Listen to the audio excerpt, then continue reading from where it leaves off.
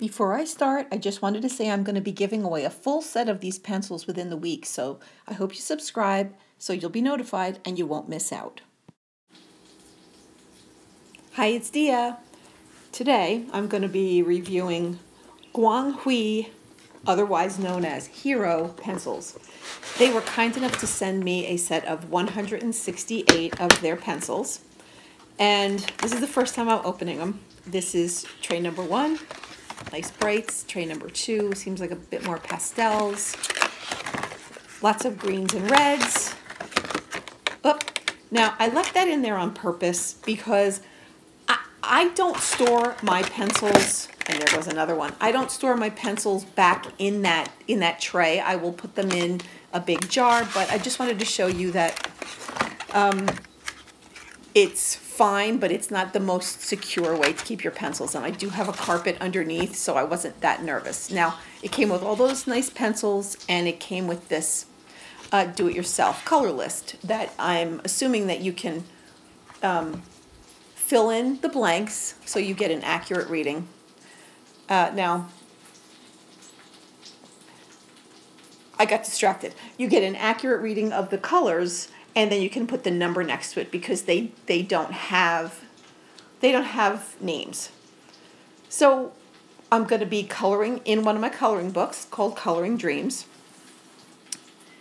And I chose a picture with lots of flowers on it because eventually I figured I could literally use every color. Now I went a little bit outside the lines and I used an eraser that's on an erasable colored pencil, and it did come right off. Now, my first impression when I first started using the pencils was that there were so many of each color. And it was almost a little overwhelming. So when I first started coloring this, I had not used them at all, not even to try them. There were so many purples and so many blues in that category of pansy that I was a little overwhelmed. I didn't know which one to choose. So I used a blue and a purple and a violet and several different colors until I finally chose one that I thought was an accurate depiction of that bluish purplish color. Now here I used that fuchsia color first because I wanted to see how they would layer. I like to do reviews of colored pencils where I'm actually coloring something. So at this point, I've used a few layers, and now I'm going over it with white. And I made a little bit of details, those little veins. I didn't want to be too detailed, but I wanted to see how it worked. Now you could see as I used the white and I went over, I had to brush it off, and you could see little crumbs, which is fine. And the points did hold, but they were slightly crumbly. And I mean slightly. You know, I said they are crumbly. I can't even say they all are because you can see me using this light violet color, or maybe it's an aubergine color, and it's not crumbly at all. So I did find some of them to have a little bit of fallout, but not all of them. In fact, the yellows had practically none. So, yeah, so I have to retract that to a point. A few of them did. Now, this is one of those colors, it's like a light muted violet that I just love, and that I can't find in other sets.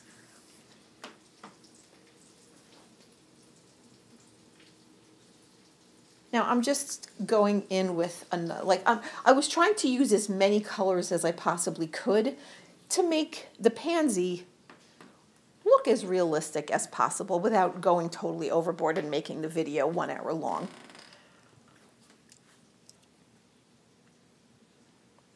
So I'm going over and over, and I do have to say that some of the colors are so vibrant, like the color that I'm using right now. It's deep, it's rich, and then there's some other colors, like this is like a nice buttery yellow, and this is I would say like a springish green. They felt a little bit waxy to me, which was interesting because they're oil pencils. But I do feel like they have different feelings depending on the color. Now this yellow color, this is like a bright, intense, not quite gold, but bordering on banana yellow, and it is so vibrant and gorgeous and buttery and wonderful. Now this color that I just showed is it was like the color that I was trying to find at first, and I kind of went back in to go over to make it more intense. A gorgeous blue violet, really rich, really creamy, really buttery. I went over the top of it with the white, and it did mute it down a little bit.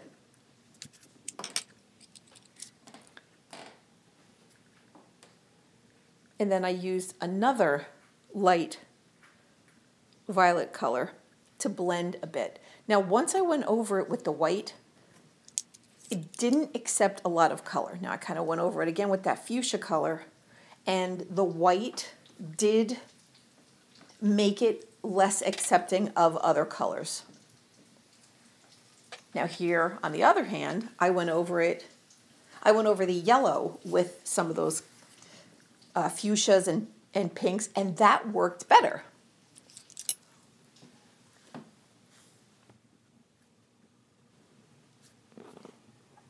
Meaning that lovely, sunshiny, bright yellow color was more accepting of layers than the white area.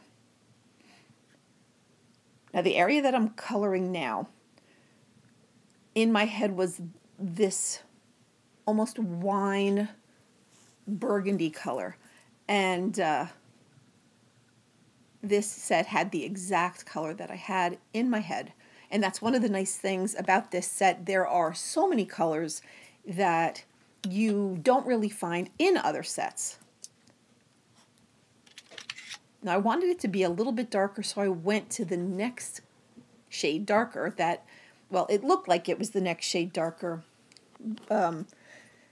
by the outside of the pencil, but it was just maybe the faintest bit darker. So I went over with gray, and then I went over with black to add some depth. Now I'm going over again to add some more richness and some more detail.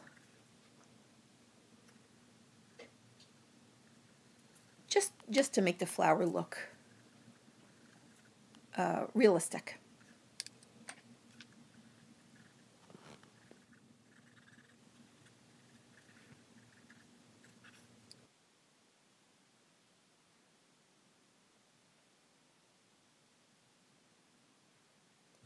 This set is really fun to use. There's, like I said before, there's so many colors, and there are some colors that I really haven't found in other sets yet. Now I haven't used it yet, but you can see right in the left hand, well, you could, there was a yellow, it's like this neon yellow, and I'll tell you about it later, that's worth the price of the entire set. Now here's a really nice,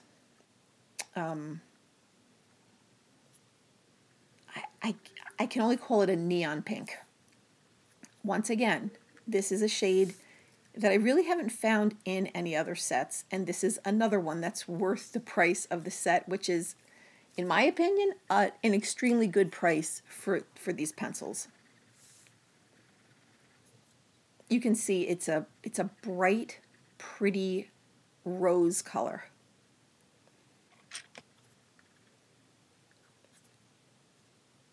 Many of the sets have pinks, but they're warm pinks. And it's impossible to mix that beautiful, clear, cool pink color with colors that you might have.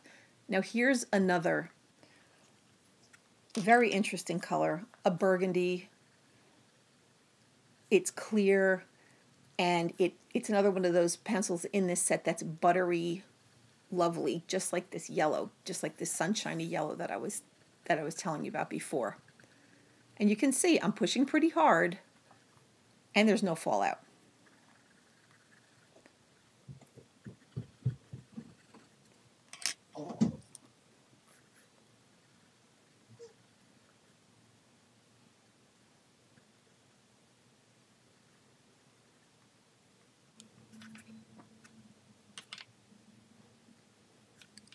I'm going back in with these colors because I wanted it to be vibrant, but I also wanted it to be almost translucent because those pretty pansies have such a nice texture and such a nice liveliness to them. I didn't want to overdo it.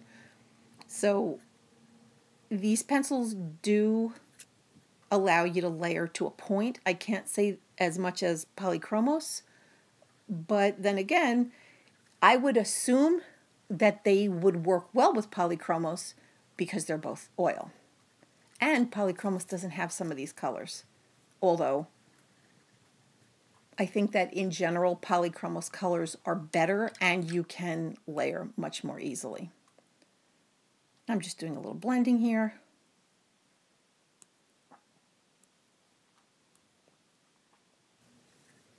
And I have to say, I'm happy with how this is looking. They're not as smooth as I'm used to for an oil pencil, but it isn't even that they're not smooth. They actually are smooth. They're not as buttery. They're not as creamy. They're a little bit drier. But then again, Pablos are drier, and I like using Pablos. And yes, I know they are wax, but I just was trying to compare and say how I felt about dry versus creamy.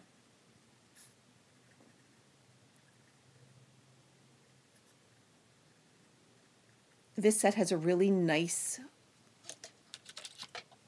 variety of greens, purples, blues. It doesn't have that many yellows, but I have to say the yellows that it does have are very nice, especially that one sunshiny color. I did not use the whole set for this video, but I am going to go back and I'm going to do the entire picture in the Hero pencils, and I'm going to use every single pencil in the set on this image. So I hope you follow me because I think it's going to be interesting. I have no idea what it's going to look like, but I'm even curious. So I hope you join me.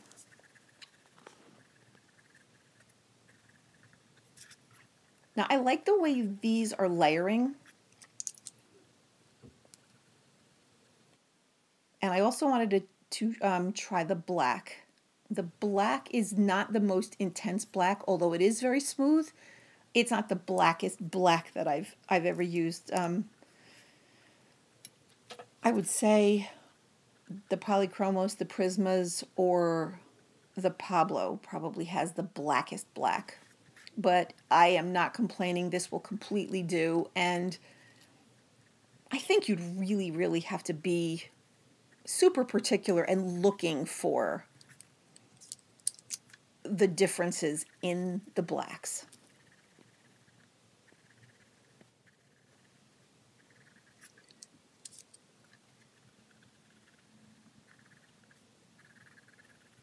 I went over these layers a few times and they worked well. Oh, I'll tell you what, the black was great for shadows because it isn't super dark. It was perfect. You can see that I'm going in there now.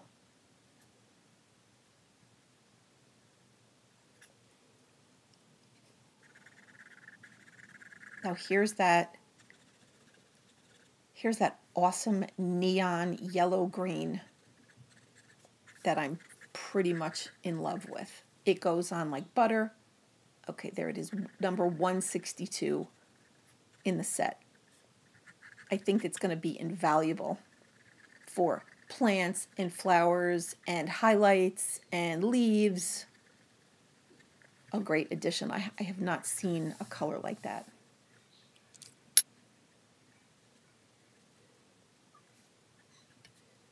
Now, I'm not coloring perfectly here, but I did want to see what the greens look like and how I could make this leaf look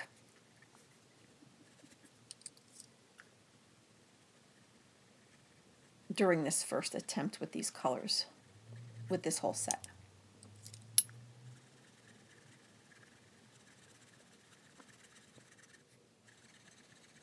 There are many greens, and they range from the lightest yellowy, almost neon, to a very dark forest green, and everything in between. There's teal greens, which I actually like to use for shadows in trees and on plants, because that element of blue in the green makes it more shadowy.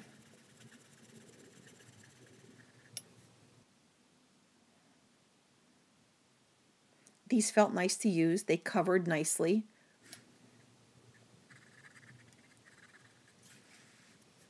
They blended decently.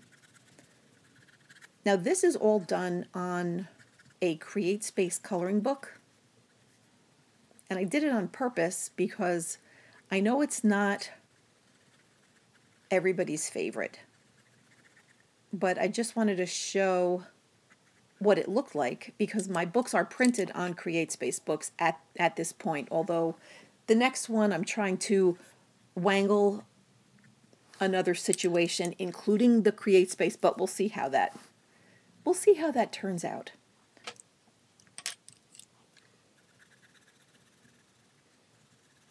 So I'm adding more dimension to the leaves, and there are already layers here, and it's allowing me to do it. You can tell that I put some details. So depending on the colors you use, you can add details over layers.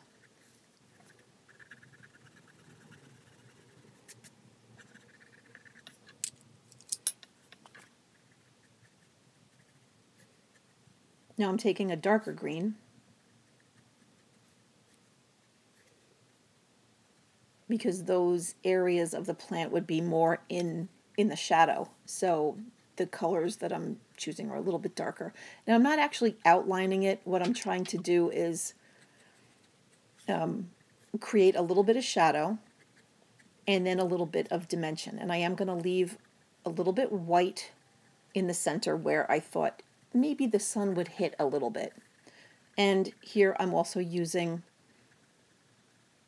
that tealish green that I was talking about before for a shadow and for some more detail. And it worked out nice. I have to say, looking at this, the colors are pretty. The addition of those pinks and those yellows are amazing. Here's all the colors I use, not even close to all of them. And I got a really nice result color-wise.